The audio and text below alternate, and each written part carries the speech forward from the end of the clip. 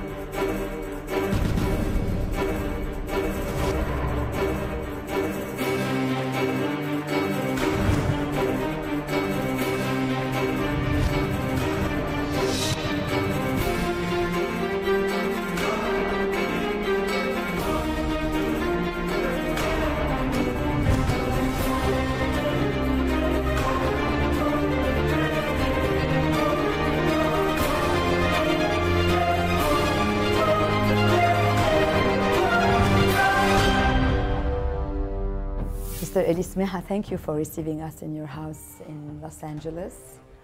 I know you are a Lebanese-American entrepreneur and producer. You were born in Zahle in 1955. Tell us more about your childhood in Zahle. My childhood was not easy, actually. Grew up without a father, so my mom was amazing. She raised me, my brother, and my sister.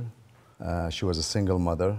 Very tough on any single mother in the late 50s in Lebanon. So she had a very hard time, you know, because without a father in the family, you know, it's much more difficult. But she was such an amazing woman that she was able to raise me and my brother and my sister, and we all worked together for the last 25, 30 years.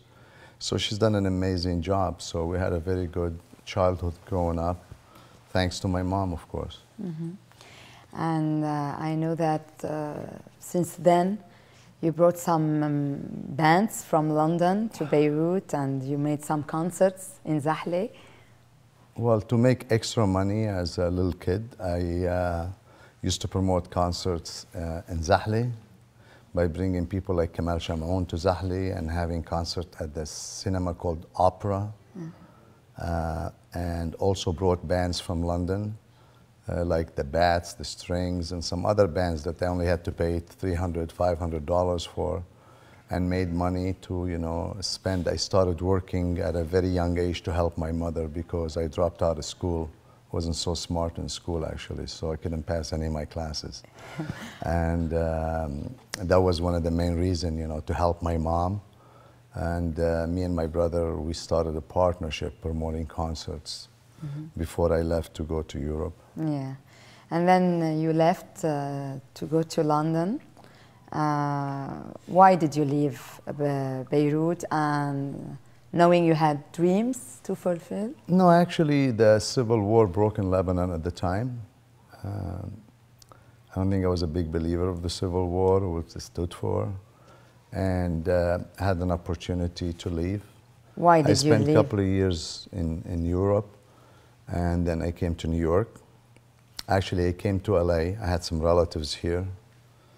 I have an uncle who worked with the United Nations, and they wanted me to go to school, but I wasn't so smart, like I said. And I decided not to stay in Los Angeles, went to New York. I used to compete in martial art. So I got a job as a bouncer at a club called Tunnel, which was one of the largest clubs in New York. And from there, I got discovered by a guy named Steve Lobel, God bless his soul, who's dead right now. Him and Ian Schrager opened a club called Studio 54. I worked at Studio 54. And you met all the stars there? I didn't know any of the stars actually, and my English wasn't great. So, but with time, I got to meet lots of the people who I end up doing movies with, from Sylvester Stallone to John Travolta to Bruce Willis to Robert De Niro to Jack Nicholson, to all these guys, because they all frequent Studio 54. That was the hottest club to be at in the late 70s, like 79, 80. Yeah. And you started your own club too? Well, after Studio 54 got shut down, it was raided by the government because these guys didn't pay taxes. It's all public information. And I opened a club in the meatpacking district called Ecrire. And that was open for about 2.5, 3 years. Lots of my celebrity friends, the actors, helped me, gave me money to get started. And after that, I decided to come to LA in 1984.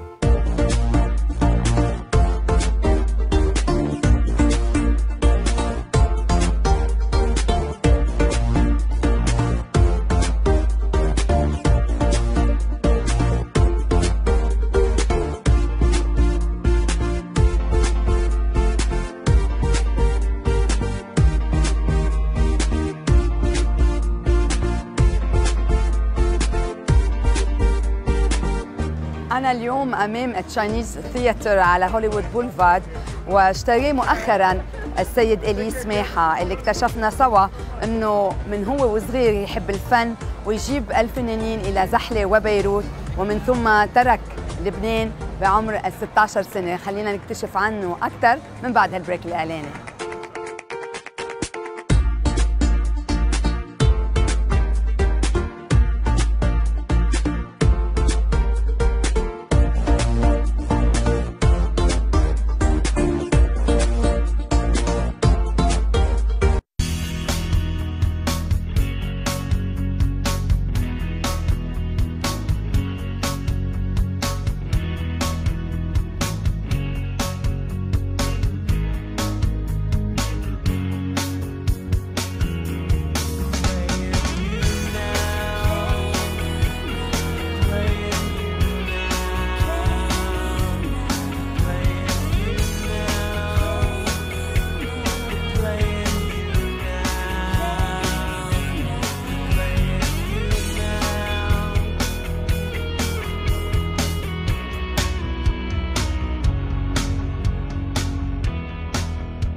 You came to LA in 1994 and 1984. 1984, sorry. And I'm a lot older than you think. No.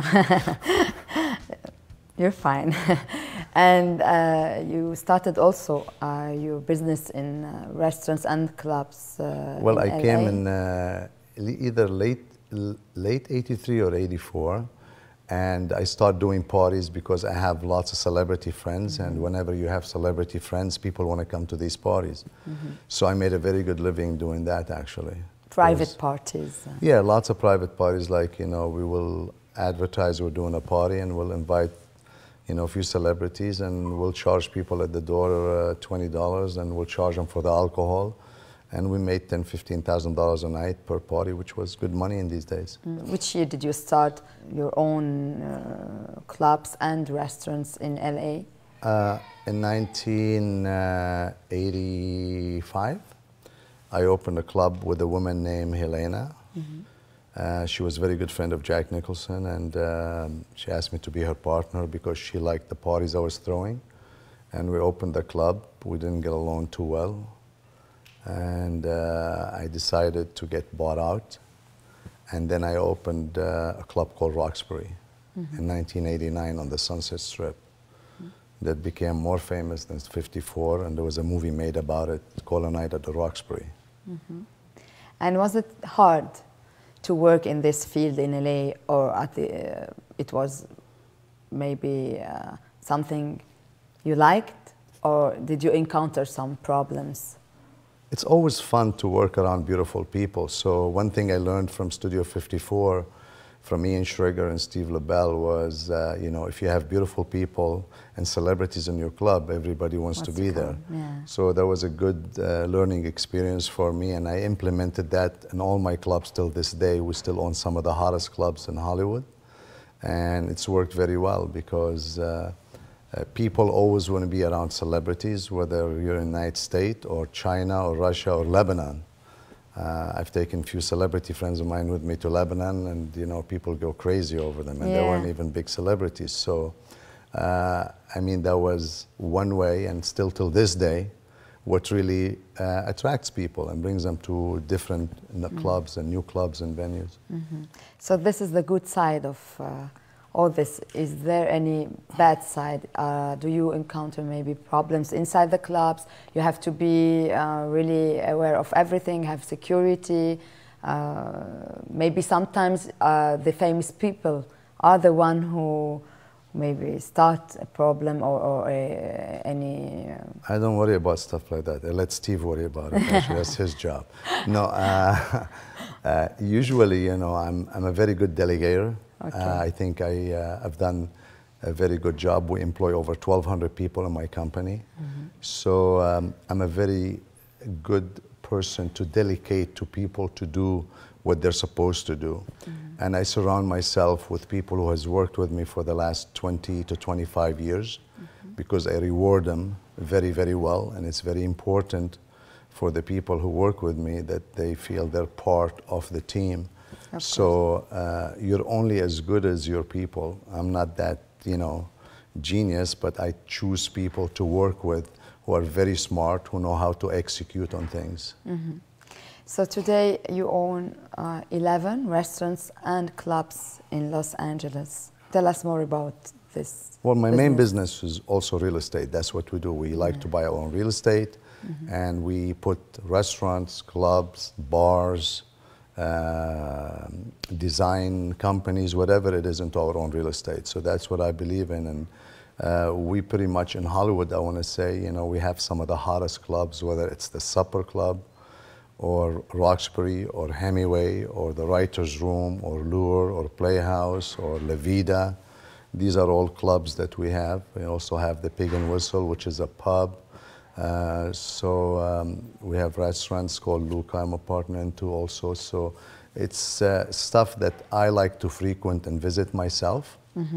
So these are the venues that we have. They all are different than each other. So in 1996, you started the film business. Yes. And during 10 years only, you have produced more than 108 films. So I think it's a big success. How did you do all that? By accident? No, I'm just kidding. Actually, I was married to an actress. I was dating an actress in the early 90s, and I managed many other actresses beside her. I had people like Christian Slater, Richard Grieco, Sly, and some other people. And when you manage actors, they call you at 3, 4 in the morning and say, I'm in jail, could you get me out? So if you're gonna manage them, you don't make as much money. So one thing I decided to do is go into film producing because you make a lot more money as a producer. You own the negative on the film. It's like owning real estate. And that was one of the reasons I went in that business, to make movies with friends who were, you know, my friends from New York, and they all mostly the same age as I am, or a few years older than I am, 2, 3, or 5 years. And we got to make some fun movies together, which was an amazing experience. And what do you find more exciting, the film business or the restaurant and club? What I find more exciting is actually real estate, because that's what I love most. The film business is fun, the club business is fun to entertain people. The other one is serious business. Well, real estate, yeah, the real estate for me is, you know, I like to own trophy properties. So for me is, we have lots of beautiful stuff on Hollywood Boulevard, which we've assembled together over the last 10 or 15 years. On the Sunset Strip also, and I own a beautiful resort called Two Bunch Palm in Desert Hot Spring, which is 91 years old, was built by Al Capone in the 1920s. That was his hideout. It's open already? Oh, of course. It has the best natural spring water. People come from all around the world to go get treatments there. It has an amazing spa. You should go and check it out while you're here as my guest. I should, thank you. And it sits on 280 acres of real estate. We're expanding the property by adding another maybe 60 to 80 rooms in the next year, year and a half. Also I'm building another hotel in West Hollywood, another one on the Sunset Strip. And we're expanding a Chinese theater which was built in the 1930s, 1931, the Chinese theater opened. It was built by Sid Roman, and that's where most of the celebrities' hand and footprints are for the most famous people in the world. And we're expanding that concept right now too. So I see your future projects are in real estate. And what about the business film? I'm shooting a movie right now in China. I have 2 young kids. I don't know what happened to Rasha. She'll come and say hi very soon. It's about pandas, called Pandas in the Wild. I made a deal with the Chinese government. It took about 2 years, so they're allowing us to film right now this movie, and it's great for my kids. It's an IMAX film. It's beautiful. And we're going to do another IMAX film, actually, which can't talk about it right now, but that'll be the next project. And working on another big film at Warner Brother called Extractables with some big action stars. But my love is actually real estate and hotels right now. I really want to build some really nice... Nothing in Vegas, all in LA? What do you mean, in hotels? Yeah. I'm building a hotel right now as we speak in West Hollywood. In West Hollywood? Yes. But I mean, you don't have any project for an hotel in Las Vegas? No, I'm not a big fan of Las Vegas. I never was. I don't like gambling. Yeah. I don't like to stay till 5, 6 in the morning. I love having my kids. A great experience for me right now. So. Everybody comes to Hollywood. They wanna make it in the neighborhood. They like the smell of it in Hollywood. How could it hurt you when it looks so good? Shine your light now. بالإضافة لكونه رجل أعمال ومنتج بارز، إلي سماحة أيضاً أب، والعائلة عنده مهمة جداً. رح نكتشف أكثر إلي سماحة الأب من بعد هالبريك الإعلاني.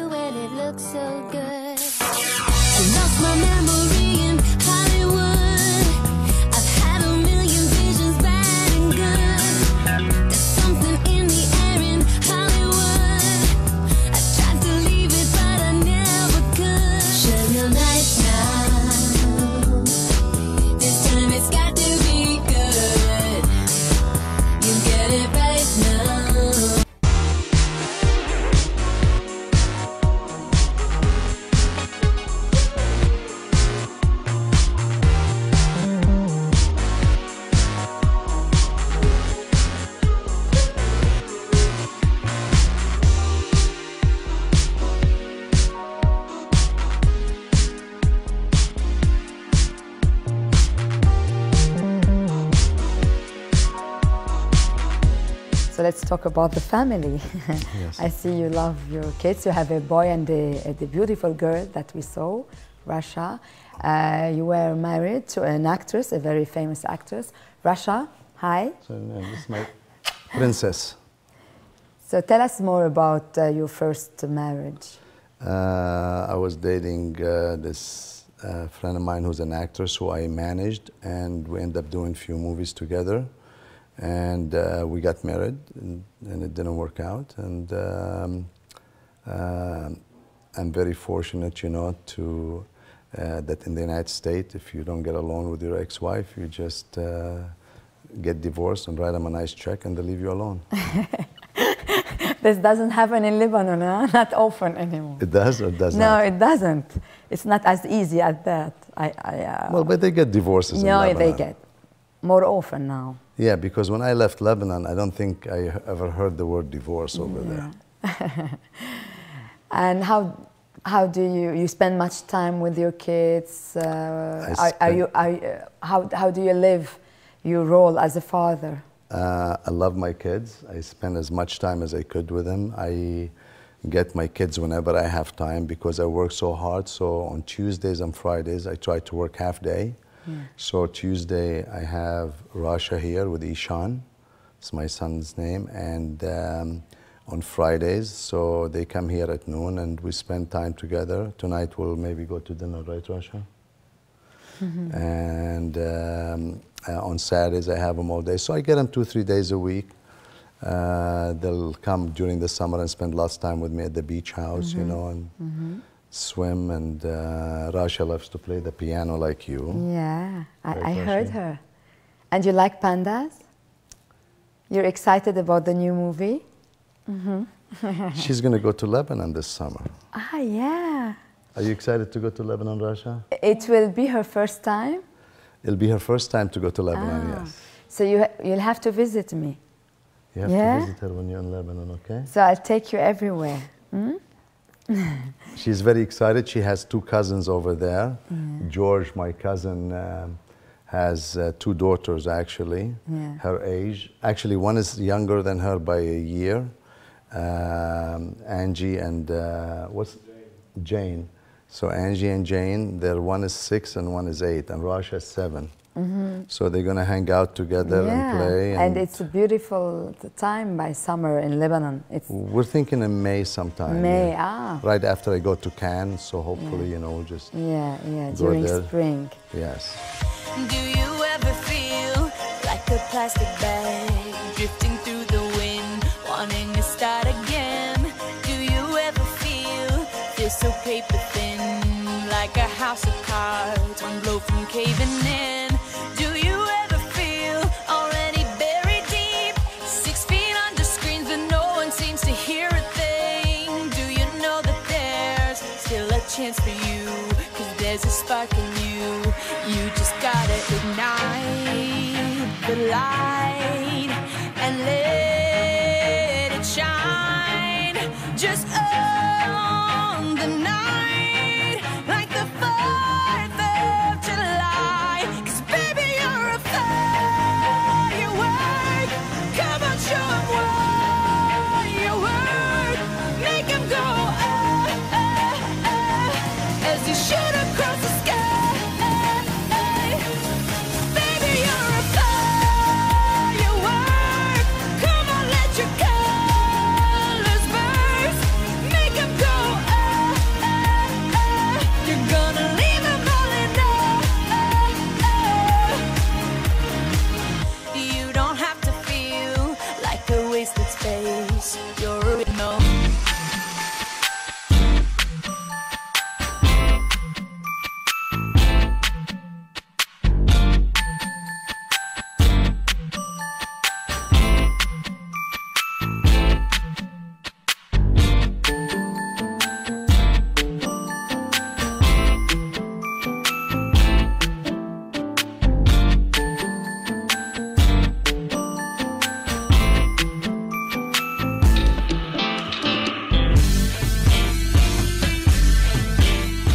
I see that you visit Lebanon many times per year, Mr. Samaha. Are you thinking, and I see you are having some business projects in Lebanon. Can you tell us more about that? Yes, I'm not very good with location. That's why I asked my cousin, George. We're building 3 different clubs and restaurants in on the way to Juni, Antillas it's called? Yeah. Antillas. And they were designed by G+. I told you my girlfriend owns the design company. So they designed my place, which is going to be the supper club, and a geisha house, most likely, and a rooftop.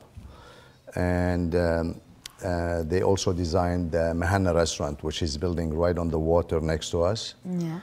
And I think they've done an amazing job, because what they designed does not exist anywhere in the Middle East. Her partner's one of the #1 designers in the United States. She's won Best Design for the stuff she's done in the last couple of years. And they're very excited. They actually, my girlfriend was with me in Lebanon 2 years ago, I think, with her partner, and they looked at the location, and they valued the design, and you know, they've done a great job for us. So we're very happy. We just started construction this year, and we hope to be open next year. Beautiful. How do you foresee Lebanon's future? We know it's a country that survived 35 years of war, And if we go now to Lebanon, you cannot, everything, all restaurants and clubs are overbooked. So what do you think? I love Lebanon. I mean, I was born there. How could I not love Lebanon? I would love to have something there, so it'll give me a reason to go there, which is very important. And I would say I would foresee Lebanon to be the way it used to be when I was growing up, when I was 10 years old, the hub of the Middle East, the Switzerland of the Middle East, because Lebanese people are very, very resilient. Any other country in the world that will go through what Lebanese people has gone through, you know, you would never survive. But I have lots of friends, whether they're in Mexico or whether they're in New York, or if you do your due diligence, you'll find out that some of the most talented people in this country are all Lebanese. You know, they've done very, very well.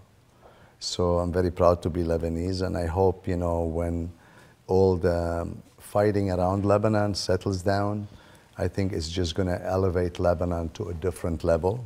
We all hope so. I've taken several of my actor friends with me to Lebanon. I did a few shows over there, Yeah, concerts like and you, stuff. Maria Carey and We took 50 Cent. We took Mariah Carey over there for a show, 50 Cent, the Pussycat Dolls, and you know, I took also lots of my friends that came with me there, you know, to Lebanon. Different actors who love Lebanon, who had an amazing time. They love the food.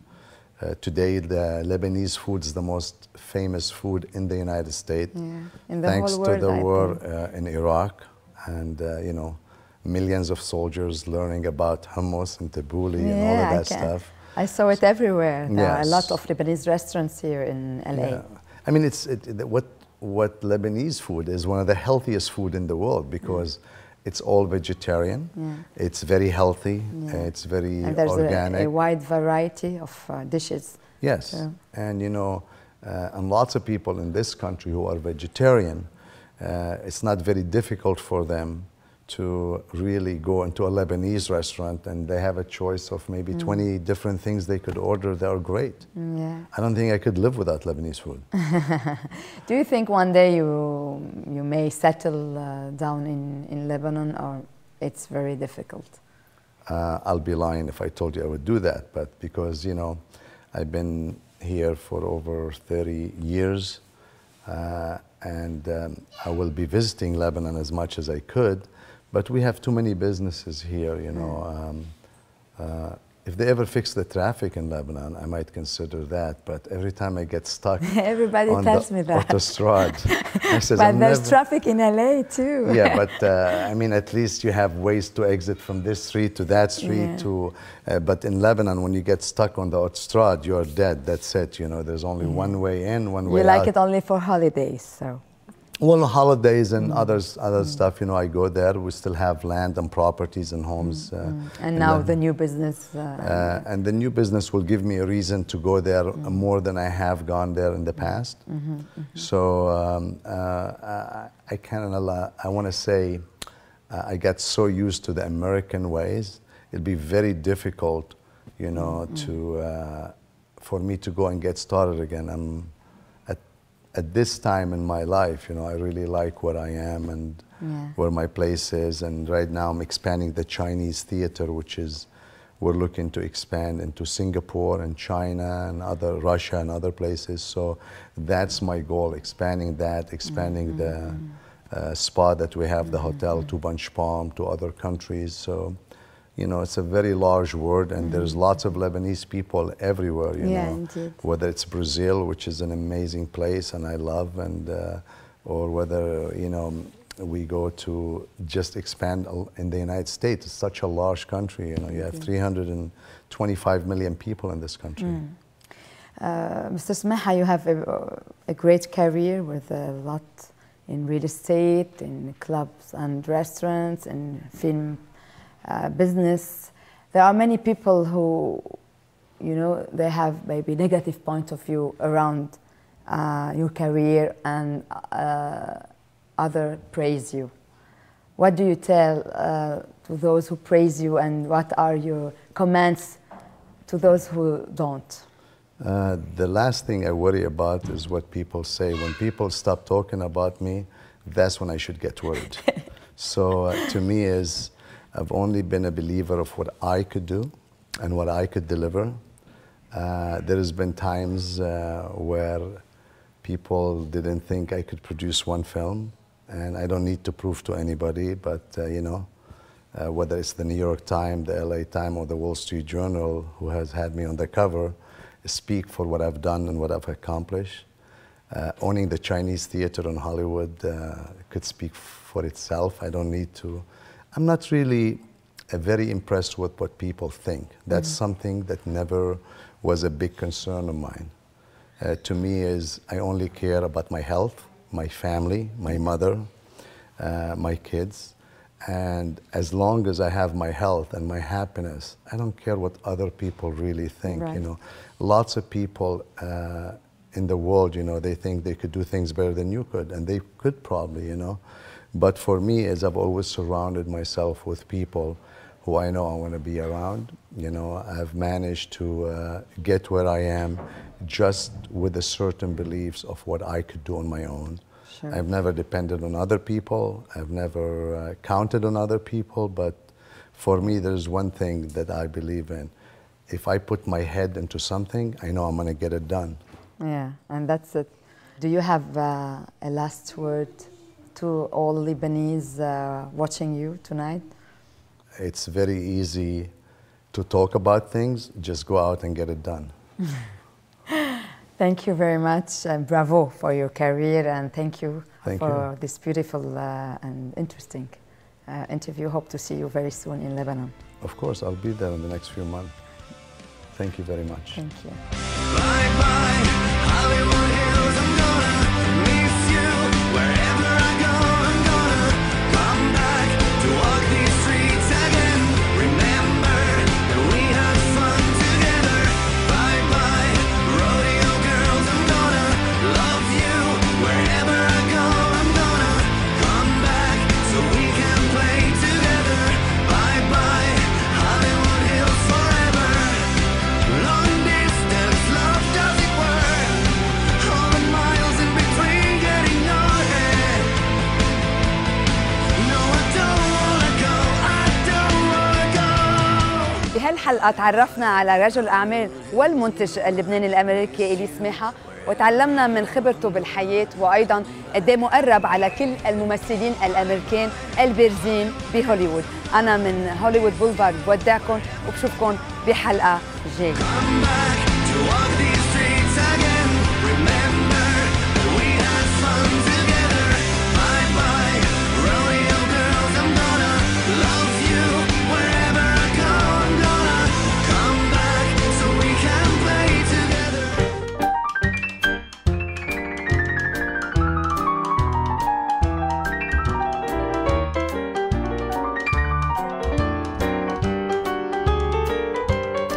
E vedrai un'altra te, quasi invincibile, viva come non mai, ed è lì che tu mi avrai, oltre false magie, l'orizzonte sarai, splenderai. Si vous souhaitez revoir cette émission et pour plus d'infos, visitez notre site internet www.mtv.com.lb.